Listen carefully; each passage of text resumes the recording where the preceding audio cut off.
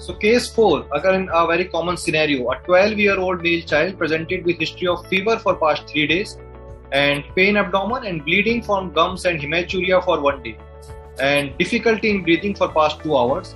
On examination, the child appears to be little puffy. There is periorbital puffiness, facial puffiness is there. He is tachycardic, heart rate is around 130 per minute. Respiratory rate is 30 per minute, which is again higher for his age group. BP is slightly on the lower side, it is 88/70. Air entry on auscultation is reduced on the right side. Now, what are the differentials for this case and what should be the line of management? So you may have to change your line of thinking from metabolic cause to the injury to trauma to poisoning. Now we are moving on with the child who is presenting with fever. So we already have answers in the chat box. Dengue, hemorrhagic fever, dengue with pleural effusion, moderate dengue with warning signs. Viral hemorrhagic fever is another differential diagnosis, and another option given is hemolytic uremic syndrome. Okay, any other? What are the usual differential diagnosis of dengue? Think of them. They are more common. Not scurvy. Scurvy, 12-year-old child, fever, pain abdomen. Scurvy doesn't present like this. Scrub, typhus. Okay. What are the? As I'm giving you a clue, differentials of dengue. Yes, rickettsial. What else? Common differentials of dengue. Most common in our country. Related to mosquito bite, yes, malaria, enteric fever, why not? Malaria, enteric fever, lepto. So these are the common, okay, now you got it. I wanted malaria and enteric fever first after dengue rather than the other differential diagnosis. So you have correctly pointed out, could be dengue, malaria, enteric, leptospirosis, rickettsia, all these are possible. Again, I think Dr. Vikram, we want to ask something, or we go on to ask them what is the line of management? Yeah, only thing I want to emphasize here is that you should, what is there for us? It is a fever and there is evidence of bleeding. What sort of bleeding? Is it DIC or is it thrombocytopenia suggestive bleeding? It is mucosal bleeding. It is bleeding from gums and there is bleeding from renal tract. So it is a mucosal bleeding, suggestive of thrombocytopenia. There is air entry decrease on the right side, right? It is suggestive of fluid collection, which is capillary leak. So you are getting fever, you are getting thrombocytopenia, you are getting capillary leak. Now you can narrow down your differential. Fever with thrombocytopenia. What are the common differentials? We have dengue, enteric, malaria, leptospirosis, rickettsia. These are your common differentials, right? So that is how you should approach, that is how you should write your differentials when the first patient arrives. Now, line of management, this patient is tachycardic and his BP is low. So obviously the first thing is you have to manage the shock in this patient. A, B, C, airway and breathing is okay. Circulation, we come down to circulation. Circulation is affected. So that is the first thing we need to do. So right, dengue will be my first differential in this case. You mentioned about shock. Dr. Vikram, I like to ask the students, what kind of shock is there in dengue? Fever, dengue, hemorrhage. What kind of dengue shock is there in dengue? It is important to know that because of for the management. It is hypovolemia. Why does hypovolemia occur? Why does hypovolemia occur? It is not simple hypovolemia that there is no loss of volume. The volume is still there in the body, but it goes somewhere else. Capillary leakage goes to third spacing, capillary leak.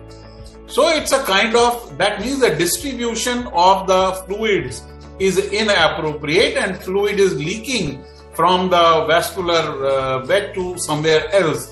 So you are absolutely right. This is a kind of distributive shock, and where the fluid or that manifests as hypovolemia in the fluid space. Dr. Vikram would like to elaborate.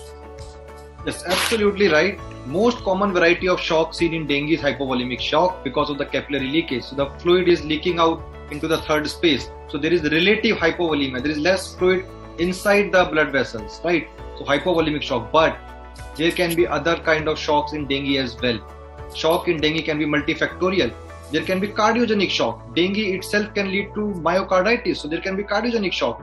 There can be a septic shock like presentation. Dengue can lead to sometimes cytokine storm like picture. So there can be septic shock. Suppose if there is massive pleural or massive pericardial effusion, then they can lead to obstructive shock. So all 4 kind of shocks, hypovolemic shock, distributive shock, cardiogenic shock and obstructive shock are a possibility. However, most of the time you will get a hypovolemic kind of shock where there is massive capillary leakage. So, Dr. Vikram, if you're saying, as you're saying, I correctly guessed it, that all 4 kinds of shock is possible. So, do we try to differentiate between the various kind of shock at the beginning, or we simply presume that this is a distributive shock and we start with fluid resuscitation always in a child with dengue shock? So most of these shocks, even in septic shock and in the hypovolemic shock, the main goal is to give adequate fluid to the patient. Only in the cardiogenic shock, but there is also, it's not that dengue patient will only be having cardiogenic shock. There will always be accompanied hypovolemic and the distributive shock phenomena associated. So you can always start with your fluid management, and if the patient is not showing expected improvement or the patient is deteriorating, then you can look for the other cause, like whether there is associated severe pericardial effusion is also there and you need to remove that pericardial fluid. But initially you can right away start with your fluid management and it will definitely lead to some amount of improvement in the patient's condition. Dr. Himmat has very rightly pointed out that the most common cause of death is fluid overload. Now most of the patients don't die when there is in shock because you always start in fluids. But remember, this fluid, all the fluid remains inside the body only.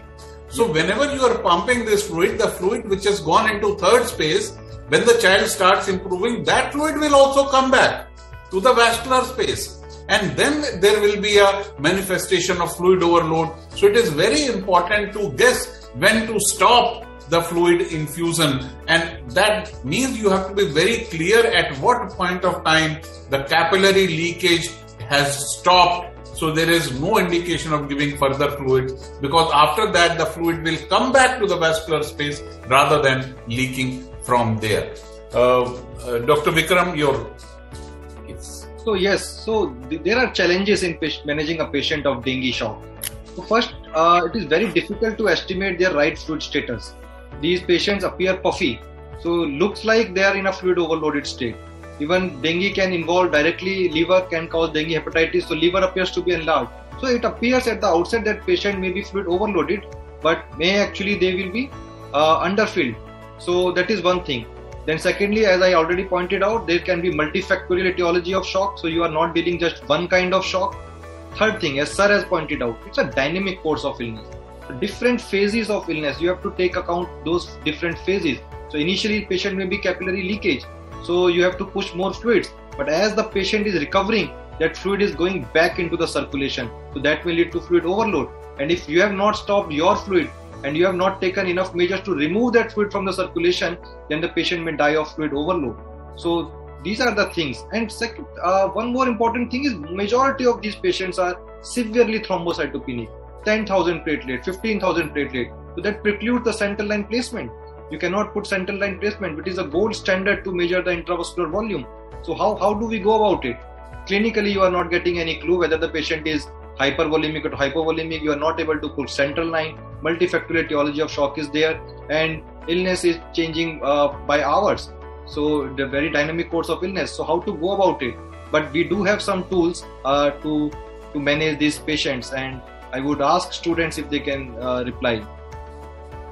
Dr. Vikram, I am just reminded of my trip to Sri Lanka around, I think it was around 5 years back, and I happened to visit their dengue ward.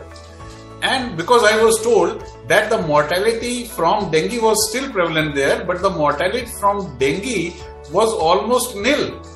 The only thing they did was that equip every bed, dengue bed, with an ultrasonographic machine for ultrasonography. So how does UST help in the management of dengue? I'd like to know from the students. What is the role of ultrasonograph in the management of such cases?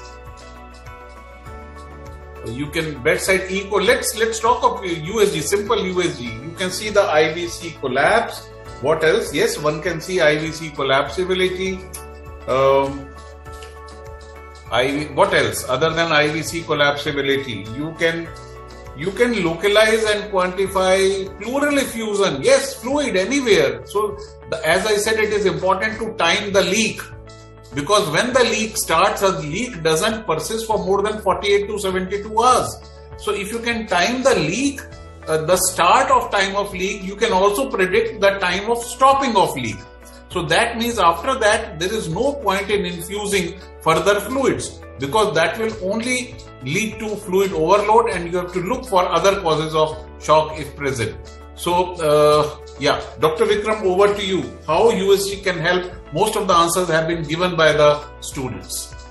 Right. So, USG ultrasonography has just changed the dynamics of managing dengue patient. It is a boon in the PICU if you have a bedside USG available to you. Rightly said, you can see IVC collapsibility. So, inferior vena cava collapsibility, it's an indirect marker to your fluid status. So if it is collapsible, it is more than 50% collapsible, it means that your patient is fluid responsive. If it is distended, it is not collapsing at all, it means that there is enough fluid in the system, you don't need to push more fluid into the patient. So that is one thing. Secondly, as sir has pointed out, we can use the ultrasound to just mark a quantity of fluid in the pleural cavity, in the pericardial cavity. So we will know whether there is ongoing capillary leakage, and we can use it to quantify on an hourly or a daily basis that yesterday the pleural effusion was 5 centimeter, now it has become 10 centimeter. The patient is having ongoing capillary leakage. And bedside ultrasonography can also be used to see cardiac contractility. So you can calculate the ejection fraction, and you can know whether your heart is pumping enough. So you will know whether cardiogenic component is also there to the shock or not, and decide accordingly. So all those facilities where the ultrasound sonography bedside USG is not available, I will strongly advocate that they should invest in this, because this is highly cost effective. Almost it is similar to having a pulse oximeter in a case of COVID. So here also the bedside ultrasonography is very important in managing a case of, if it is not there, then there are certain other markers which Dr. Vikram will, you have already pointed out: heart rate, respiratory rate, liver size, crepitation, hematocrit, etc., by which you can gauge, but it will be excellent and a gold standard that a bedside USG is already there. Now again, coming back to the same question once again, what are the common errors that the residents commit when managing a child with dengue? Most common error is giving fluids without monitoring a patient. See, guidelines, people say that, so guidelines say 10 ml per kg for 2 hours, then 5 ml per kg, then 7 ml per kg. These guidelines are very broad.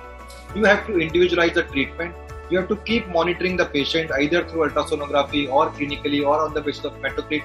And you have to keep in mind that illness is very dynamic.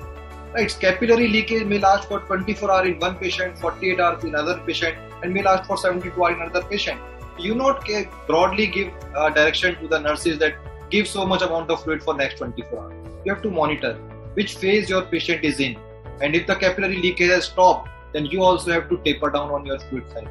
Fluid therapy is the only thing available for dengue. If it is done right, then most likely you will get very good outcome in your dengue patients. So these are the two things: not giving fluid blindly, not keeping in mind the dynamic nature of the illness. If you keep that fact in your mind that the patients can anytime come back to its normalcy and the fluid can come back again into the circulation, then more often than not you will not miss this fluid overload kind of conditions, which is actually deleterious and can actually kill the patient. The only key to successful management of a dengue patient is a continuous clinical monitoring. So if you are monitoring clearly, and there will definitely be clues. A child with dengue will not die without giving you any warning signs. There will definitely be clues of what is happening, and you can take adequate investigation and management at a very good point of time. So due to what is the choice of inotropes for shock? If it is a multiple etiology for shock, Dr. Vikram, there's a query from Dr. Giridhar. Right. So you can straight away start with dopamine. Right. Even in the latest guidelines, it is recommended that if the dengue patients are not recommended to the adequate fluid therapy, And if you have to start an inotrope, you can start with dopamine.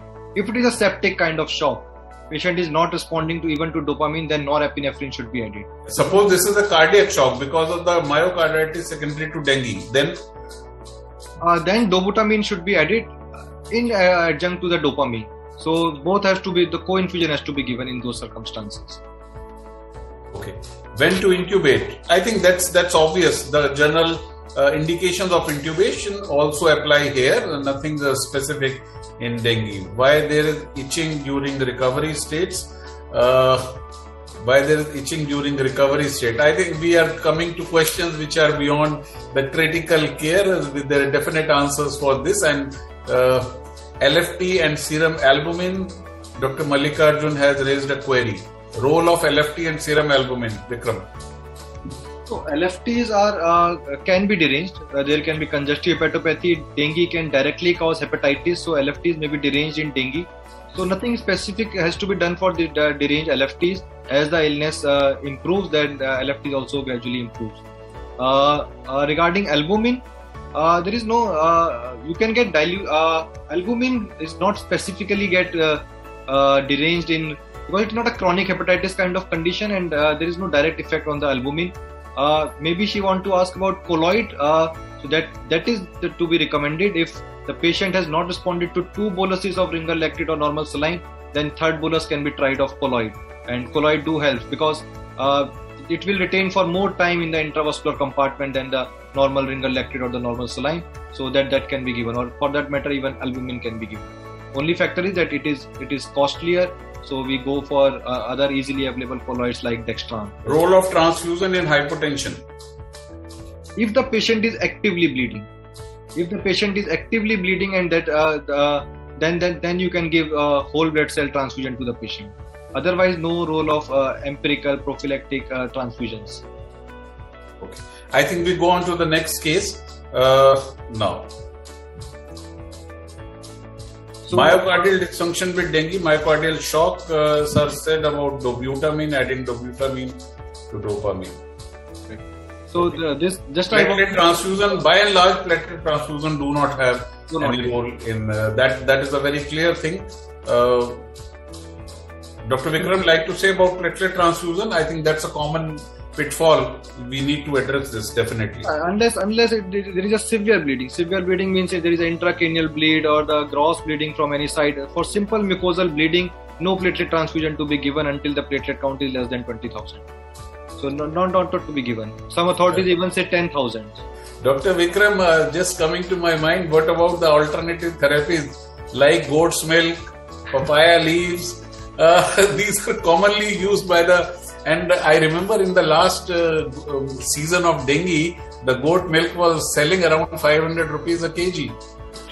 So these are not evidence-based practices, and see, viral illnesses, they just improve by themselves. You have to give supportive management. So you give anything, majority of the patient will show some response, and that therapy will become first-line therapy. So we don't have any strong evidence to support the practices. Yeah, you are showing us an ultrasonography, Dr. This is the ultrasonography of the same patient, which was already received 3 boluses.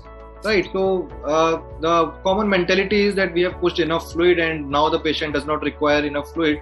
So when we did the ultrasonography at the bedside, then we see that IVC was still collapsible. So we pushed more fluids. So that is how ultrasound can, you can see this. If you can see my pointer, this is the heart. So this is the right atrium you are seeing, and this is the IVC. This above thing is liver. So this is the IVC traversing the liver and going into the right atrium. And you can see this is almost a kissing IVC. Both the surfaces are touching to each other. So it's completely collapsible, which suggests that this patient is fluid responsive, and you can push more fluid into this patient. Excellent, excellent. I really love that video of ultrasound. Thank you, Vikram, for showing it to all of us.